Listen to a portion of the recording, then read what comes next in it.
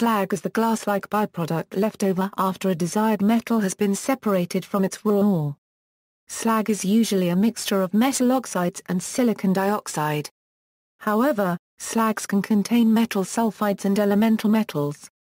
While slags are generally used to remove waste in metal smelting, they can also serve other purposes, such as assisting in the temperature control of the smelting, and minimizing any re-oxidation of the final liquid metal product before the molten metal is removed from the furnace and used to make solid metal.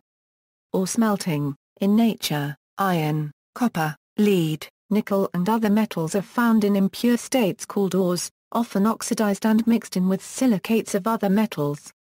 During smelting, when the ore is exposed to high temperatures, these impurities are separated from the molten metal and can be removed. Slag is the collection of compounds that are removed.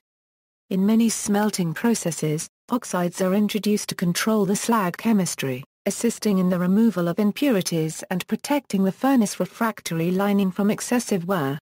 In this case, the slag is termed synthetic. A good example is steelmaking slag. Quicklime and magnesite are introduced for refractory protection, neutralizing the alumina and silica separated from the metal, and assist in the removal of sulfur and phosphorus from the steel. Ferrous and non-ferrous smelting processes produce different slags. The smelting of copper and lead in non-ferrous smelting, for instance, is designed to remove the iron and silica that often occurs with those ores, and separates them as iron silicate-based slags.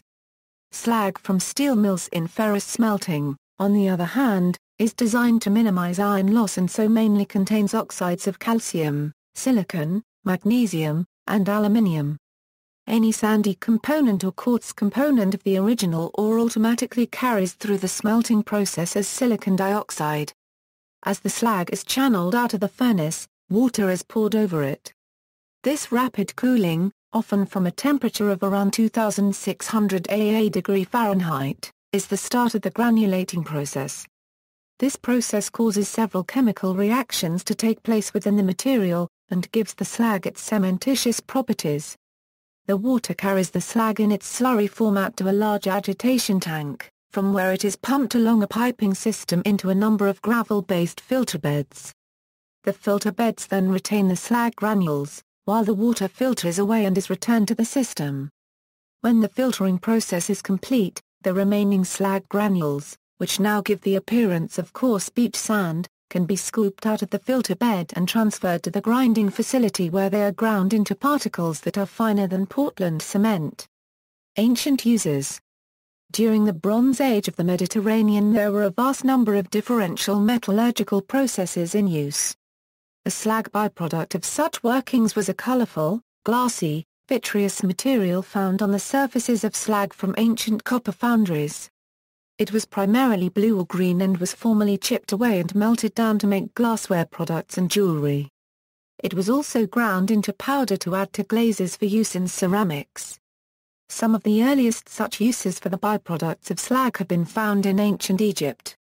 Historically, the re-smelting of iron or slag was common practice, as improved smelting techniques permitted greater iron yields, in some cases exceeding that which was originally achieved. During the early 20th century, iron or slag was also ground to a powder and used to make agate glass, also known as slag glass. Modern uses. Ground granulated slag is often used in concrete in combination with Portland cement as part of a blended cement. Ground granulated slag reacts with water to produce cementitious properties. Concrete containing ground granulated slag develops strength over a longer period, leading to reduced permeability and better durability. Since the unit volume of Portland cement is reduced, this concrete is less vulnerable to alkali silica and sulfate attack. This previously unwanted recycled product is used in the manufacture of high-performance concretes, especially those used in the construction of bridges and coastal features, where its low permeability and greater resistance to chlorides and sulfates can help to reduce corrosive action and deterioration of the structure.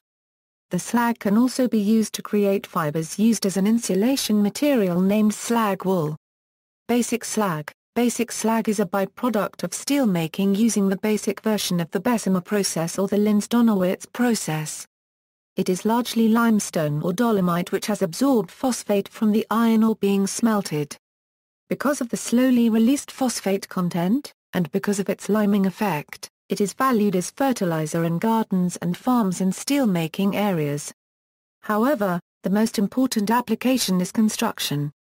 See also, dross, fly ash, ground granulated blast furnace slag, pozzolan, spoil heap, tailings, slag. References. Further reading, Dimitrova, SV Metal Sorption on Blast Furnace Slag. Water Research 30, 228 Euro 232 doi, 10.1016/0043-1354, 95, 00104 ESA, Roy, DM Hydration, Structure, and Properties of Blast Furnace Slag Cements, Mortars, and Concrete. ACI Journal Proceedings 79 Frederici, C. Zanotto, ed. ZMAF, EC Crystallization Mechanism and Properties of a Blast Furnace Slag Glass. Journal of Non-Crystalline Solids 273, 64 Euro 75 doi, 10.1016 per second 0022-3093, 00, 00145-9A.